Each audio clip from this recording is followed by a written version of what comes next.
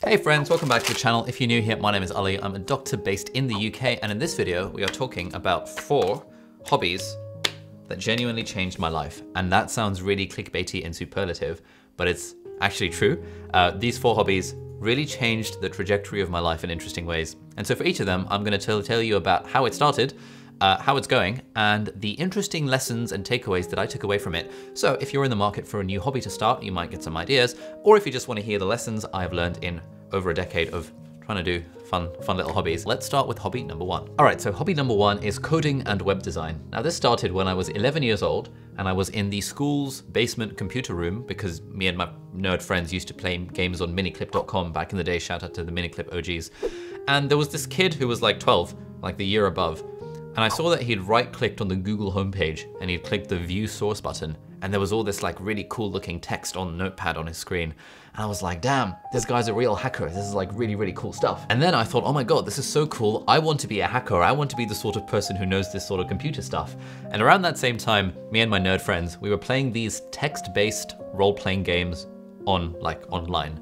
One of them was called Kings of Chaos, where you like build an army and you get your missiles and you attack one another, but it's all based on text. Like Ali has attacked Sahib and has taken a black powder missile from him, all this sort of stuff. And I kind of had in my mind that it would be really cool if I can learn the hacking, coding-y type stuff to make a game like Kings of Chaos that I was addicted to along with my nerd friends. And so that is what started me off on a journey of learning how to code and how to make websites and how to make stuff look pretty and web design, graphic design, all that kind of stuff. And really doing this like web development stuff was the primary source of excitement in my life when I was a teenager. I would look forward to school break times and lunch times because I'd be able to go on the computer and do more coding-y type things. I would look forward to going home from school because once I'd done the bare minimum I needed to do to kind of ace my homework, obviously, and once I'd spoken to my mum about what my day was, I was like super excited to get onto the computer, and I started trying to do freelance web design. I would bid for these projects, and I started this thing of trying to make money on the internet by creating websites for other people. So that was how it started. In terms of how it's going, I still dabble with the design and the code stuff a little bit to this day. I recently did a redesign of my personal website. You can check it out, aliabdaal.com if you like. It'll be linked in the video description. But overall, there's quite a few different lessons I've learned from the coding and web design journey over the last 15 years of my life. The first one is that when you learn how to code, it really unlocks your brain in a very interesting way to be able to see ideas for things in the world around you. And this sounds a bit abstract, but if you've ever thought of trying to come up with an idea for a business, if you're that sort of person, I was definitely that sort of person. Until I knew how to code, I just didn't have that part of my brain that was just unlocked where I could suddenly see these business ideas everywhere. When you know how to code, you kind of know a little bit about what's possible when it comes to computers and like making an app and making a website for something and even making physical products some of the time. But if you learn how to code, you start seeing these patterns everywhere and you start realizing that you can apply your coding skills, even at a very basic level, to kind of see these business ideas everywhere you are. So learning how to code was what ultimately helped me come up with basically all of the business ideas I've had since then, which have been like 20 plus. And secondly, other than just knowing that the idea exists, when you know how to code, and you're a reasonably proficient standard in it, once you get to that standard, you start having that power to, whenever you come up with an idea, you can then put it into practice in like a weekend or a week or a school holiday or whatever. So for example, when I had the idea of starting a question bank for medical school applicants like 10 years later, I knew, okay, I know enough about coding to be able to code this from scratch myself.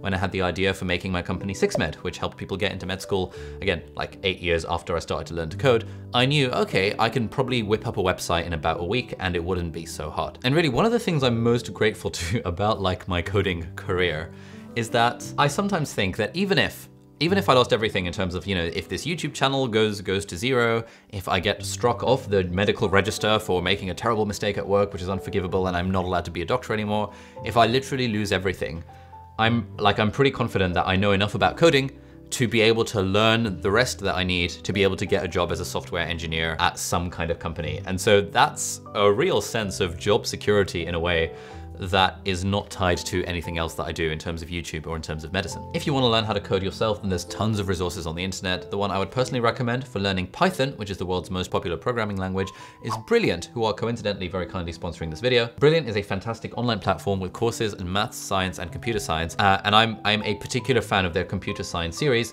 where they've got an introduction to Python and an intermediate Python course. And it teaches you Python in a very nice, engaging, interactive way that's not boring. And really, when it comes to learning how to code, there are broadly two ways of going about it. Number one, you can pick your own project and you can work on it. That's how I learned to code. I learned to code by having my own projects and then working on them. But if you don't have a project, and this is the position that a lot of people who watch this channel are in, I get tons of messages on Instagram being like, how do I learn to code? And if you don't have a project you're already working on, then it's very easy to go through an online course on something like Brilliant, where you can just it walks you through, it's fun, it's engaging, it's interactive, and you can learn Python to a reasonable standard by the end of it, so that then once you've learned how to code with Python, you can then think, oh, okay, the world has suddenly opened up to me. I now see these possibilities everywhere I go. It's like you've stepped into the matrix, stepped out of the matrix, something like that. So if that sounds up your street, then head over to brilliant.org/Ali, and the first 200 people to hit that link will get 20% off the annual premium subscription. Let's move on to hobby number 2. And hobby number 2 is music. Now, in terms of how this started, I had a bit of an inferiority complex back in the day, and still do to an extent, where part of me feels like I am not valuable as a human being unless I'm doing cool things. And certainly when I was younger, when I was in school, my only real identity was being like a massive nerd and getting good grades in exams. And so I was always looking for these other alternative ways to diversify my identity. I was like, hey, I can be cool if I become a musician. I'll be cool if I know how to sing. But it was really when I got to university, it was in my second year of medical school, I was attending some event. And there was this guy who was my age, he was also a medical student, and he was a guitarist and a singer, and he performed on stage, and he sang an incredible rendition of Eric Clapton's Tears in Heaven, and it was so sick, and all of the girls in the audience were swooning over this guy, and I was looking around, I was like, damn, A, that guy's absolutely sick, B, this song is a banger, I'd never heard that song before, and C, I really want to get to a point where I can play guitar and I can be reasonably good at singing so that I can perform and girls in the audience will swoon for me as well. So I decided the next day that I was going to become that guy, and I went down to the local secondhand shop and bought myself a £30 or $40 guitar. And there's this website, justinguitar.com, really good free tutorials, and I just followed those for a few, 10 minutes a day for about a month or two. And then I got reasonably good at the guitar, and I still play to this day. I'm getting guitar lessons, it's all fun and games. And then in my third year of med school, I happened to have a piano in my room, and so I taught myself the piano, again, using YouTube tutorials and stuff. To this day, music is one of my favorite hobbies. I'm consistently trying to improve, and it's one of my dreams to one day busk on the London Underground, be one of those people who sings with a guitar and stuff, maybe to raise money for charity. I just think it would be really fun. But to do that, you actually have to audition and you have to be good. So I'm taking singing lessons, I'm sort of taking piano lessons, and I'm in the process of arranging guitar lessons as well. Now, let's talk about the things that music has done for me. So firstly, learning piano and guitar mostly, basically entirely through online tutorials on YouTube. Now this was interesting because other than coding and magic, as I'll come to later, I didn't really learn a lot of things on the internet. And I think I kind of underestimated that if you want to learn anything in the world, you can just learn it on the internet. And I would find that people would see me play guitar or play piano and be like, oh, how long have you been having lessons for? I'd be like, what? I mean, I just learned on the internet. And they were like, what? So you're self-taught? And I was like, well, is it really self-taught to be learned on the internet? Surely anything is learned on the internet. And so for me, being able to learn this musical stuff from the internet has now given me the confidence that if I need to learn anything in the future, I can just learn it on the internet. And I'm often very surprised when it's generally older people who don't realize that the internet is a thing, or just don't realize the power of the internet, that you can literally learn whatever the hell you want, who still have this model in their heads where it's like, you need formal training in something, you need to have lessons to get good at something. But actually, for most things, you can make a pretty good start by just doing stuff on the internet.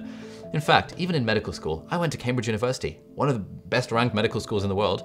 Basically everyone I knew didn't really enjoy the lectures and instead taught themselves most of the syllabus by using the internet, by using things like Wikipedia, by using resources on YouTube, not even using textbooks. There are so few people I know who actually use textbooks. Basically everyone taught themselves using the internet despite being at Cambridge University. So it's just one of those things where for me, learning the music stuff really solidified this foundation of, okay, I can just learn whatever the hell I want on the internet. And the other interesting thing about the music stuff is that before I learned how to play the piano, I used to see people who could hear a song and then just be able to play it. And I used to think, oh my God, mind-blowing, how much innate talent that must require. This sounds like the hardest thing in the world. How can you possibly be doing that? And it was really this black box where I was like, there's something mysterious going on in their brains where they can hear a song and just instantly play it on the piano. This was the best thing ever. But as I started kind of cracking open that black box, I kind of realized that, oh, hang on, there is a method to the madness. And yeah, it's tricky. But these people who can play anything by ear, they're following a series of kind of mathematical formulae in their head. And if I can just understand these formulae, I can understand how to play stuff by ear. And so now I'm at the point where I can hear a song, or if I know a song very well, I can just basically play it on the piano. And sometimes I'll do this where, you know, a friend is singing a song and I'll just play along, or if I hear something like a film track, I'll play along on the piano, and people are always like, whoa, how do you do that? And I'm like, oh, wow. That was my response 10 years ago before I knew how to do this thing. And I think with, like, this isn't just relevant to music, it's relevant to so many other aspects of life where we see someone do something and we think, oh my God, this must be a black box, and how can you possibly, like, you know, often coding feels like a black box, like I have no idea where to start, I don't know how it works. I'm actually listening to the biography of Elon Musk at the moment, and about how it's so interesting how Elon Musk, you know, when starting SpaceX, everyone was like, oh, well, it costs $12 million to build a rocket. And he was like, all right, why does it do that? Like, what are the actual components of a rocket? Like, what do we need? We need this, we need the engine, we need the drive shaft, whatever it's called for a rocket. How much should these components cost? He built like a spreadsheet and said, oh, theoretically, we should be able to build a rocket for like 2 million. And everyone was like, what the hell? You can't just build a rocket. And he was like, why the hell not? Of course you can build a rocket. Like, I've got the parts. We have enough people who know how to assemble a rocket. Let's just do it. And so he was very good at, you know, taking apart this black box of rocket science, literally, and being like, oh, actually, if you open the black box, you find that there are all these components inside it. Not saying I'm like Elon Musk and stuff, obviously, lol. But I think the lessons I've learned from music are about cracking open the black box. And so if you're thinking of learning something, or if you're like, oh, I've always wanted to learn how to paint, but I just don't know what it's like, or anything you feel where, wow, that person is so good at X, they must be really talented.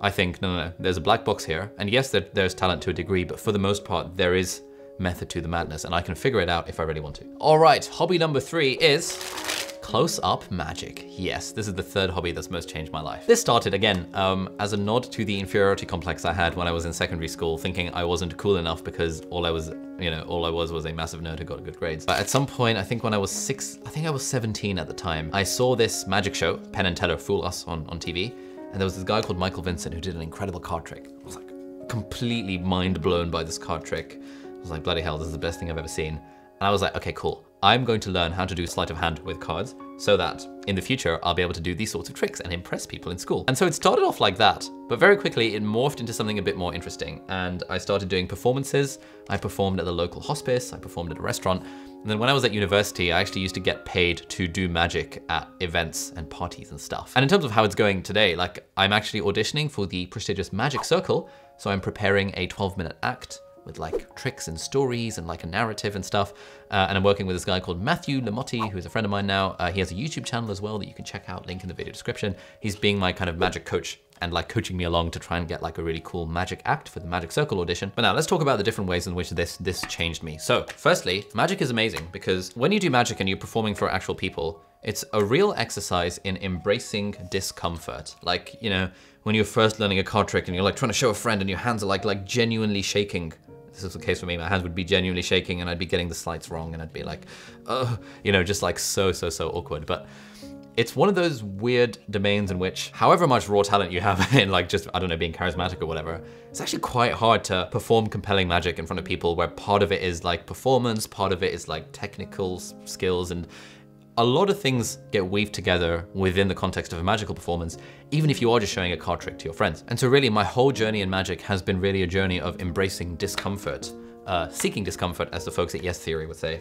I remember I'd be kind of sweating through my shirt at school when showing tricks. And then I wanted to get a volunteer position at the local hospice because I needed it for my medical school application. But I'd like missed a deadline or something and there was this long ass application process. So instead I sent them an email saying, hey, you know, would you like me to perform magic for the residents of the hospice, the patients of the hospice, for free? I'm a magician and I can do a magic show. And they were like, oh, interesting. We'd love you to perform at our Christmas party. And then I was like absolutely shitting myself. I was like, bloody hell, I need to come up with a magic show for their Christmas party for these people in a hospice and their families and kids and stuff. It was really scary, but it went really well and people seemed to like it. And even better, afterwards, they were like, oh, we really loved you so much. Would you be down for doing magic maybe once every 2 weeks for the residents? And I was like, hell yes. This is what got me my volunteer gig at this hospice, which is one of the things that helped my medical school application. And it was kind of getting in through the third door, as Alex Benayan would call it, where most people were applying for this long ass application process, which was very competitive, whereas I kind of went around the queue and said, hey, let me do some magic tricks, and kind of got my slot at the hospice that way. There was also like a very scary moment where one of my uncles, one of family friends, hired me to perform magic at his restaurant. He owned a restaurant and there was this corporate like party at the restaurant, and he said, oh, you can be the magician. And I was like, all right, I got this. I can do card tricks to corporate crowd. And when I got there, I was so scared. And the very first trick I tried for the very first group completely failed. I completely messed up. They kind of laughed at me. They were like, oh, it's okay, haha. It was like these 4 or 5 like older, like white dudes in their like 40s or something wearing suits.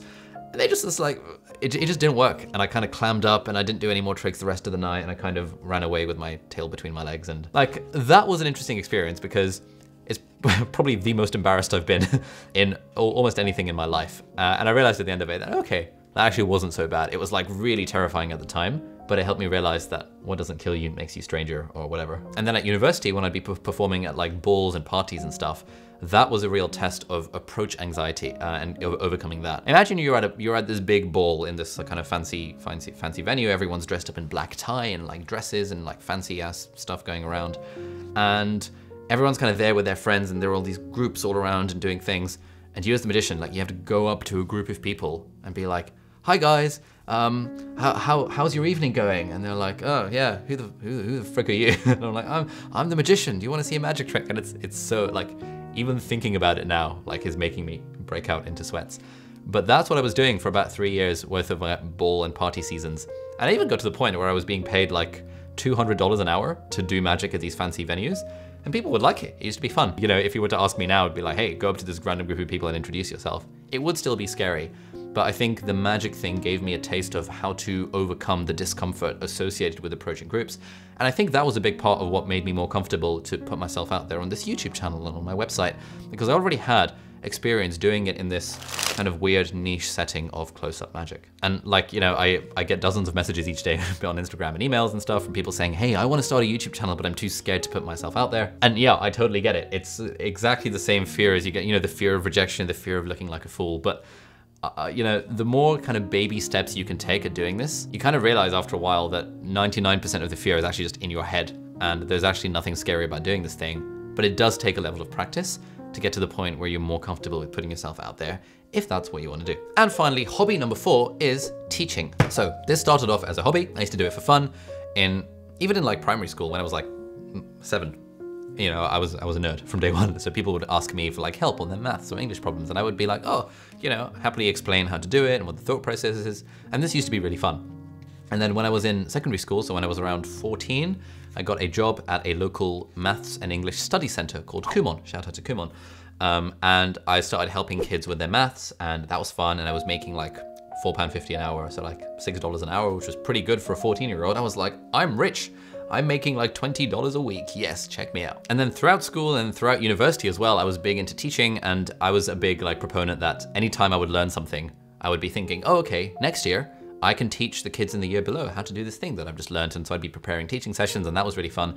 And in a way, this YouTube channel is just that same teaching hobby, but a bit more at scale. Instead of talking to a class of students, I'm now talking to a camera right now, which feels a bit weird. But the fact that I've been teaching for so long, and actually one of my first business at university, 6med, was entirely based on teaching, and that business changed my life as well. More on that in a video over there. So really, teaching is probably the 4th hobby that's most changed my life. Now, in terms of the things I've learned from it that maybe you guys can apply if you're so interested, one of the main insights was that you don't need to be an expert if you want to help someone. What I've realized over the years of teaching is that no one really cares about qualifications. No one cares if you're an expert, as long as you can provide value to them. And C.S. Lewis has this thing that he calls, I think, the curse of the expert, or the curse of knowledge, which is that this idea that often when we are beginners, the people best placed to teach us are not the professors who've been doing it for 50 years. They're in fact the people who were doing it last year. So someone who's just one step ahead of us, or like even along the same path. Like when I was in medical school, even with people in my year, we would be explaining stuff to each other because some of us were better at some subjects than others, or had just understood something better than the others, or just read it more recently. And it's like teaching becomes this like nice way of bringing everyone along without it feeling like, oh my God, I have to be an expert, otherwise I'm not qualified to teach anyone. And on that note, like, doing the teaching thing for so long has made me realize that people only really care about the value that you can give to them. I have never seen a medical student leave a teaching session that was actually good thinking, oh, well, I wonder if the teacher had a medical educational qualification. I wonder if they've done their postgraduate degree in medical education. Like, it's just not the stuff anyone cares about. Like, no one wonders, is the teacher really qualified to teach about this? Like, maybe they might be, maybe they're not, but like, if they know what they're talking about and they can teach it to you in a way that's engaging and fun, It doesn't matter if they're a professor in their 50s or if a student in the year above. The point is, it's just teaching, and teaching is just giving value to other people and helping them along in the process. And I think that's what holds a lot of us back with a lot of things in life, like this worry that, oh, I'm not qualified enough to do X. But what teaching for so long has made me realize is that that's kind of a myth. You can just do it, and if people like it, then yeah, they like it, and they don't care how qualified you are for the most part. So those were 4 hobbies that's most changed my life. There is a 5th, which I would put like writing on the internet. I'm not gonna talk about that in this video. I'll talk about that in that video over there, which is called How Writing Online Made Me a Millionaire. So if you're interested in that, definitely check out that video. But thank you so much for watching. I'll see you next time. Bye-bye.